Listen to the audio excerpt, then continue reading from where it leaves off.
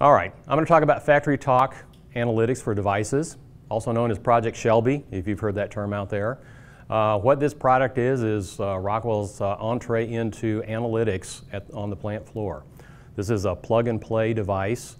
All that you need to do is provide it power and an IP address on your network, and it goes in and starts doing its thing.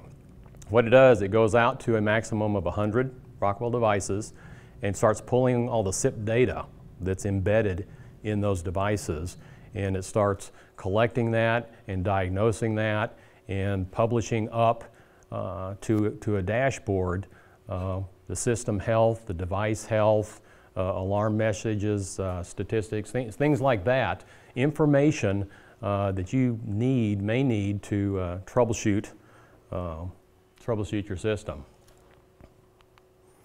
As I said, it creates this dashboard. All that you have to do is hit it on the web browser. It has a list of all the devices out there by name, you can see, and then for a particular device there, some various information that's automatically available, various statistics or whatnot. It's got some dashboard dials and things like that there for you to look at and review.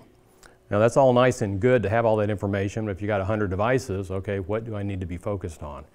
One of the other things that this product provides are what called action cards.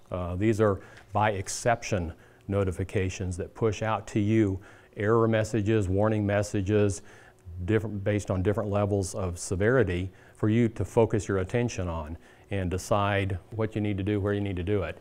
You start voting up, voting down, those type of things, and the system starts learning the type of information that it needs to send out to you.